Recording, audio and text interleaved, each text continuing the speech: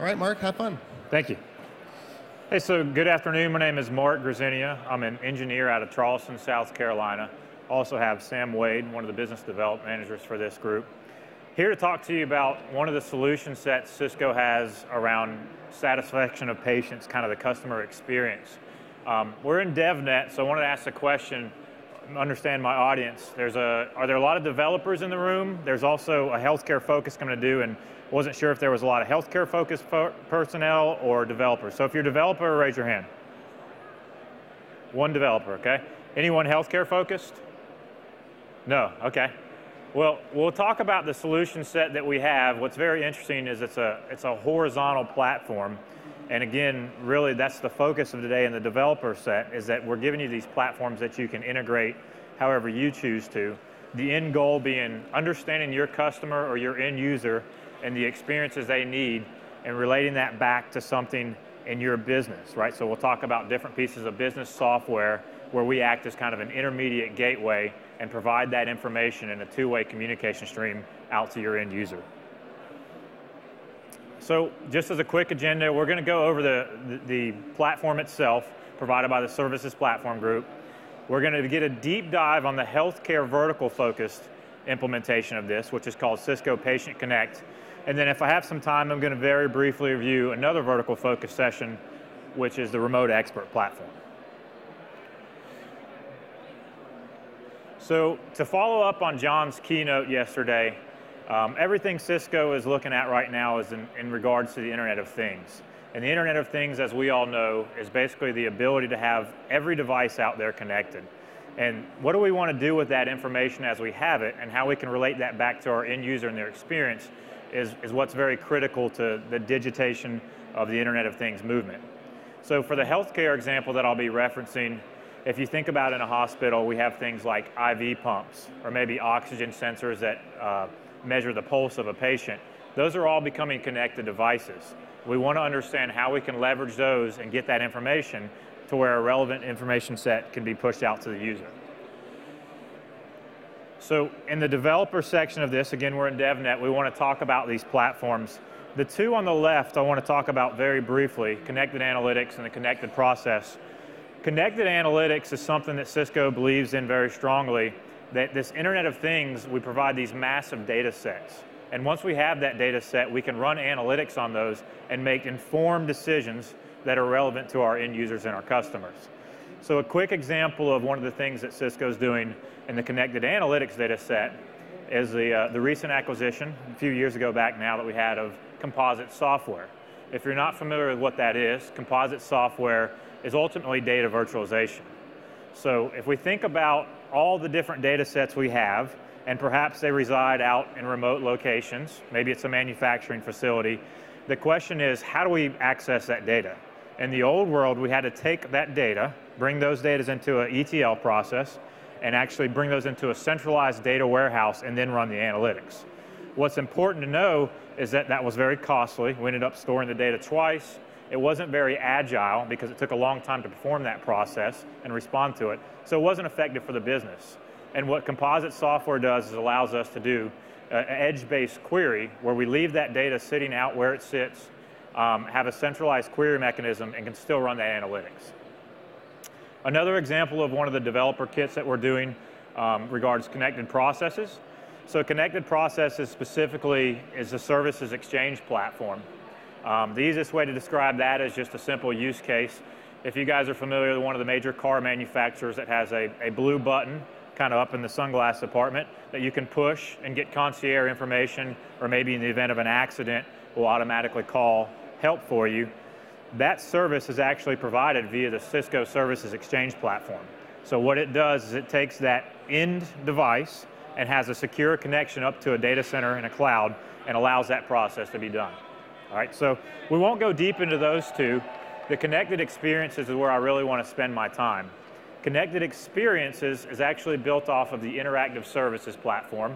IServices has been around at Cisco for approximately 7 or 8 years now. The first implementation of that was actually connected stadiums.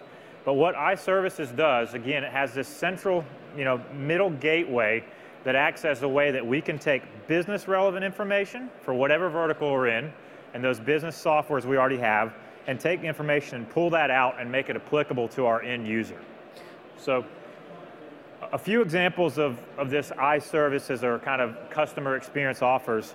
We can, because this is a horizontal platform that we've opened up with a developer kit, we can reuse this over and over again for whatever your use case is, for what your need is. Right? I'm going to talk specifically about healthcare and the financial vertical, but there are other examples that we see as we scroll down on the left. We have retail, we have transportation.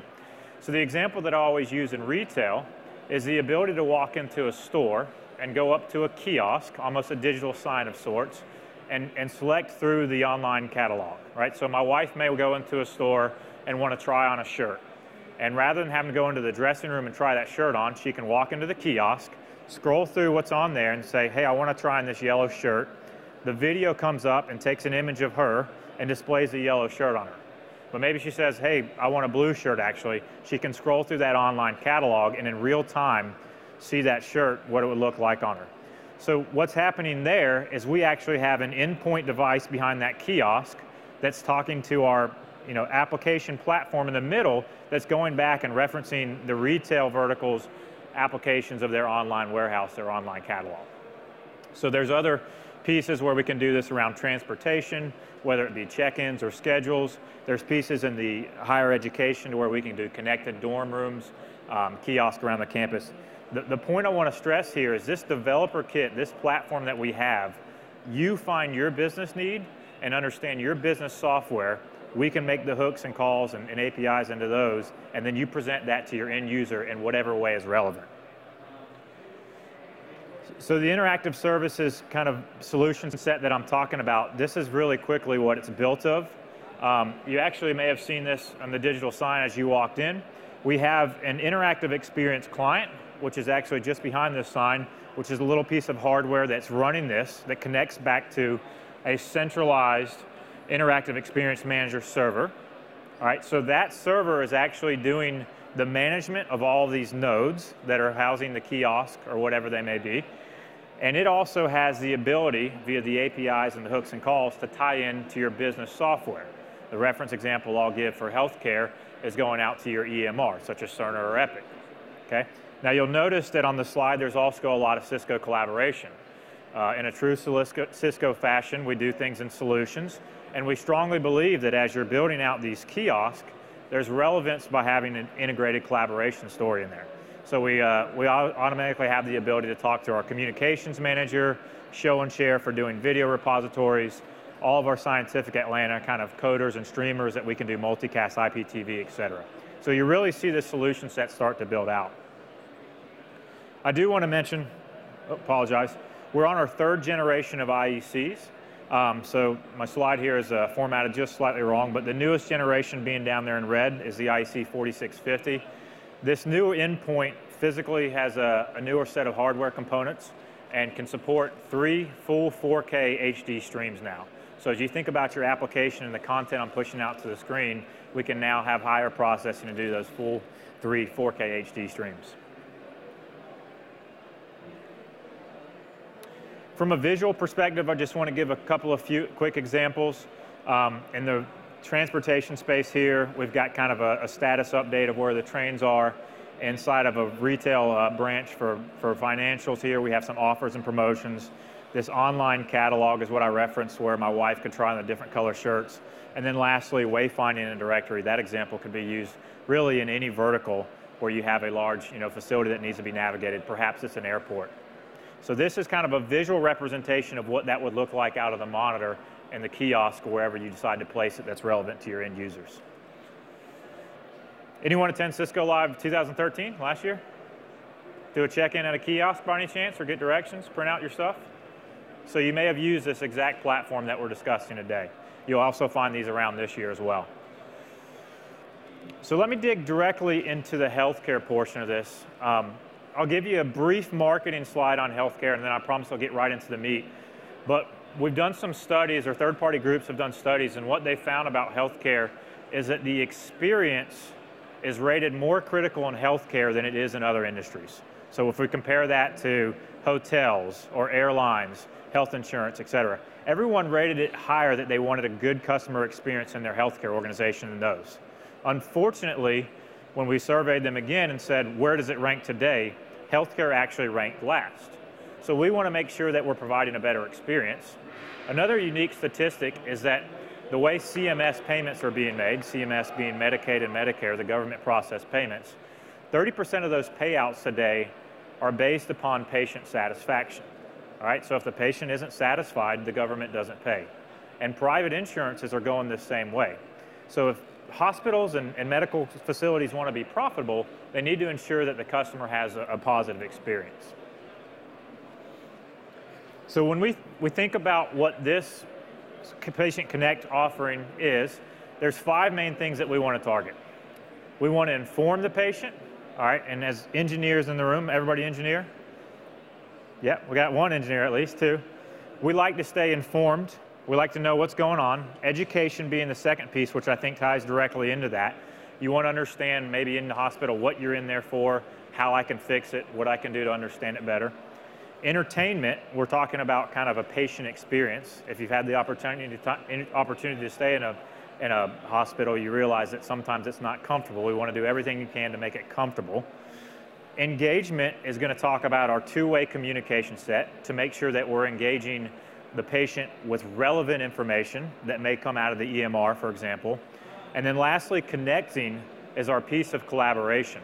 So there's a ton of use cases around collaboration where we can make the stay for a hospital inpatient better by connecting them to the appropriate resource.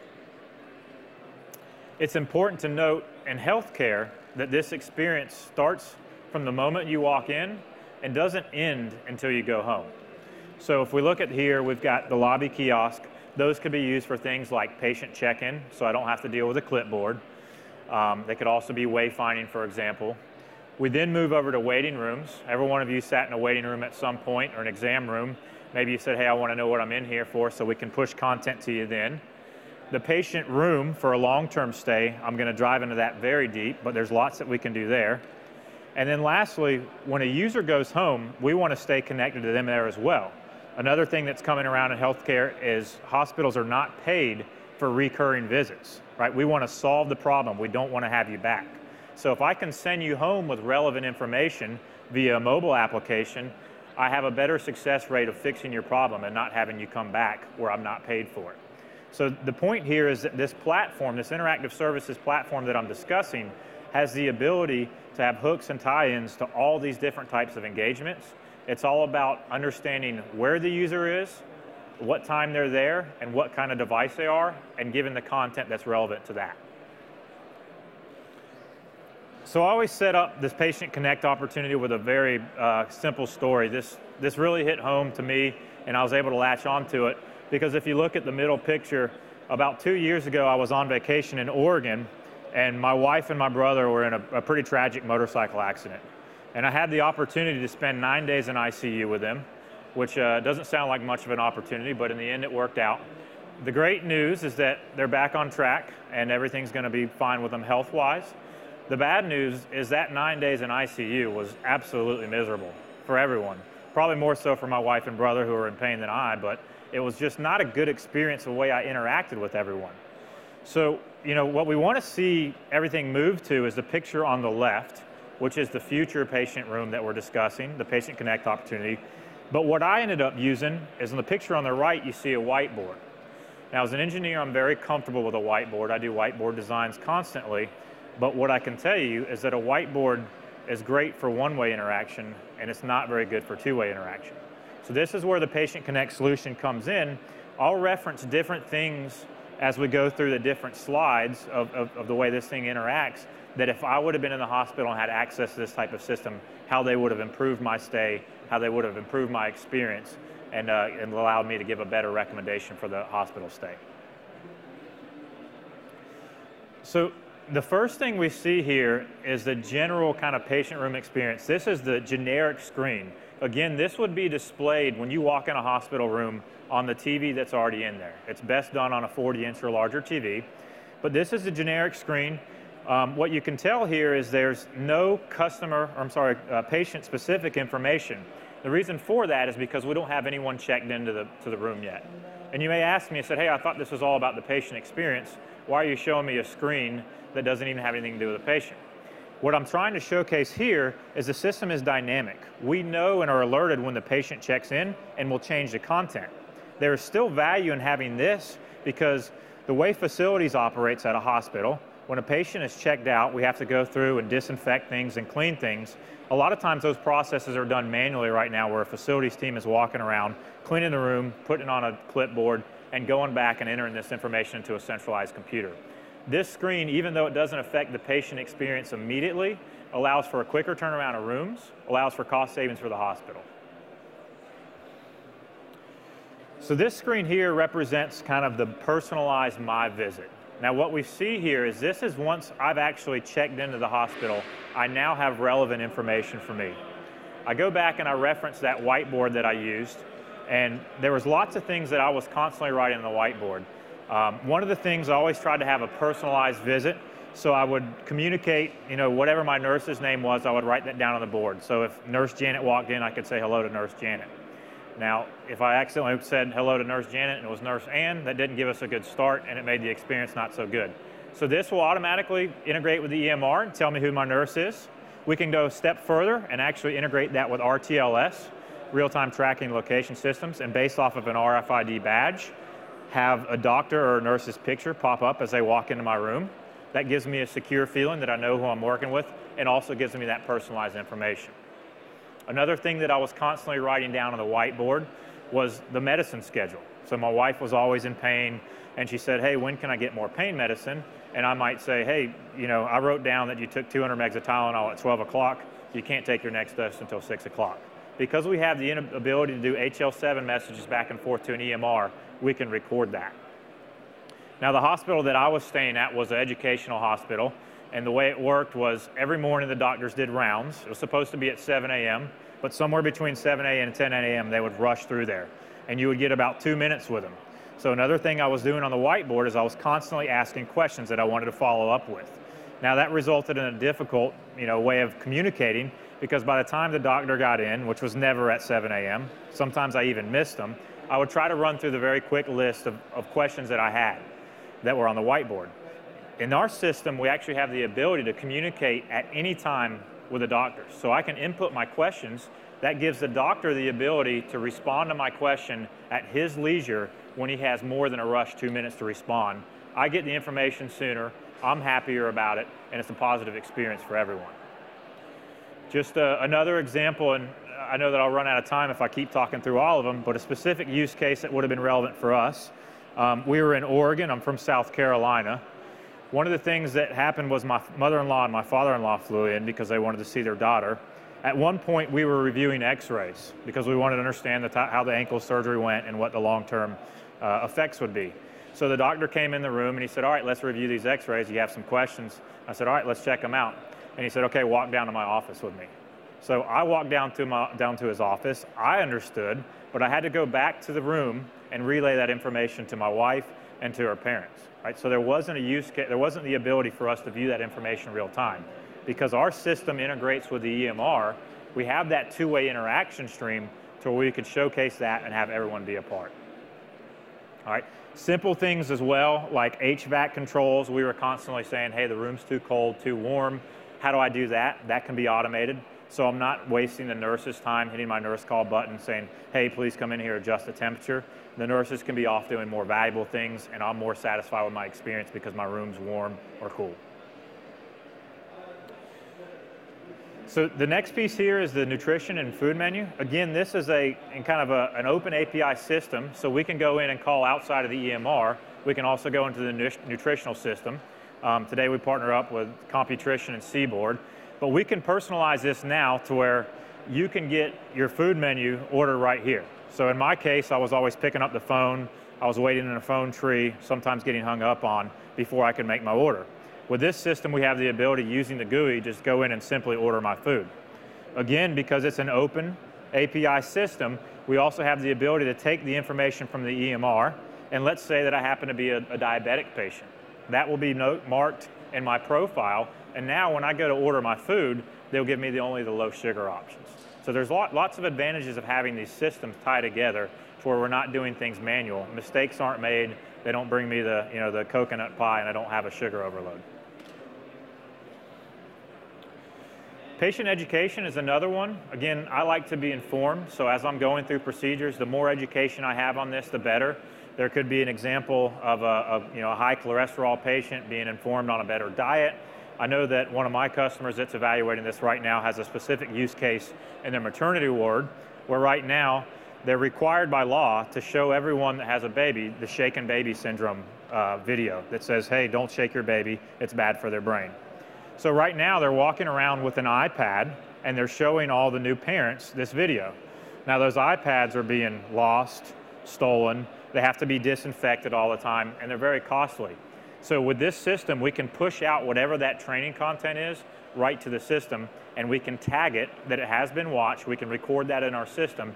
So now we have that legal protection to know that the patient did watch their education and that we're ready to go submit that to the legal. So the collaboration integration, I mean, there's so many use cases for this. We talk about doing a video concierge service to where those messages that I'm asking my doctors, maybe it doesn't need to go to my specific doctor, but maybe I could route this to a skills-based group in my call center and get the information that I need from just a general RN, right? And because of that, the RN's more effective, they can cover more people, more patients are happy, and they have less costs at the hospital side by having to staff less people. I know another example, when I think about patient experience, my biggest frustration in that 9 days was the 2 days before I was leaving, I was working with what they call the discharge nurse to get all my paperwork. And my wife was able to walk with a walker at that point for about 10 feet, and that was as far as she could go. So the insurance said, okay, we'll pay for a walker.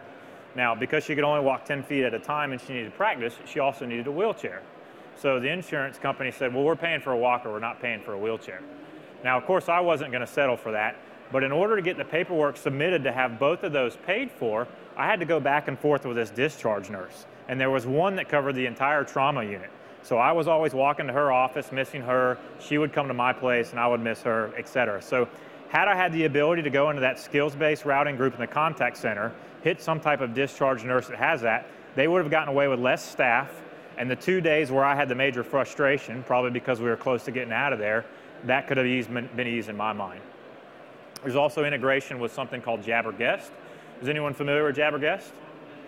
The Jabberguest is the ability to have a remote patient do a secure video chat.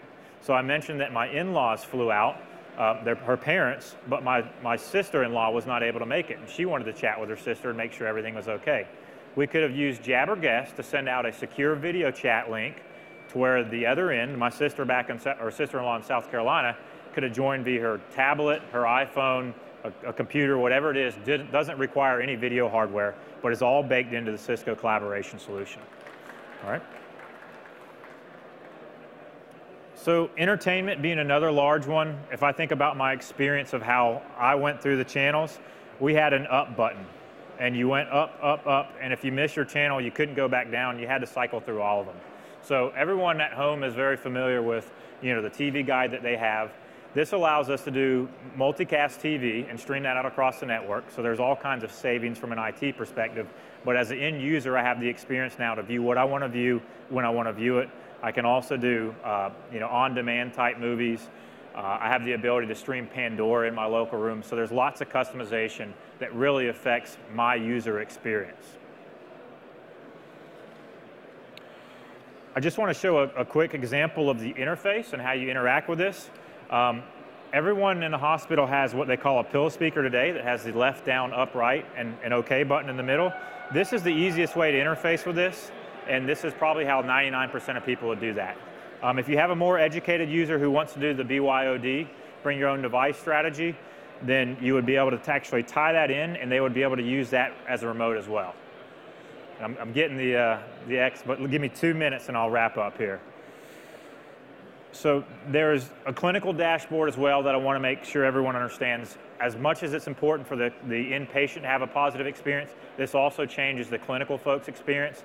They're able to check on their patients and push out workflows, for example, that says, hey, I need Mark to take a pain survey by this point. I need to have him watch this education. So we can use this dashboard that they have access to and combine it with these workflows that say, hey, by 12 o'clock today, Mark needs to watch this educational video, or he needs to submit this pain survey, or we cannot move forward. And I can have that remind them at 1 o'clock and 2 o'clock, and at some point, if I choose to, I can actually interrupt their entertainment where they're watching TV and say, you're no longer allowed to watch live TV until you submit your pain score. And then I just want to end saying that, you know, this carries over from the room to waiting rooms to lobbies to going home. And just, I'm going to finish out on this slide here because I think I'm out of time. The overall platform that enables this is, again, the interactive service of perspective. So on the right side, we see our endpoints, this IEC that I mentioned, and as you walk out, you can see one right behind this digital screen. That's what gives the patient their user interface. It could be behind a kiosk, it could be behind the TV inside the patient room. That's going to sync back to our Interactive Experience Manager, or IEM server, which ties back to our Patient Media Experience server. This is where the APIs are written to where we can go over to the EMR, something like Cerner, something like Epic, exchange HL7, IC9 messages to get all that relevant customer or patient information. Those are listed out over here. We have the EMR, we have the nutrition system, the nurse assignment, and all that ties back into those video head-in stuff that we mentioned, all of our collaboration apps, maybe it's our scientific Atlanta coders, et cetera, that allow us to push out the content. Okay, so is that my time? All right, I want to finish up there and see if there's any questions. Thank you very much. That was a very interesting presentation. I appreciate it. Yep, thank you.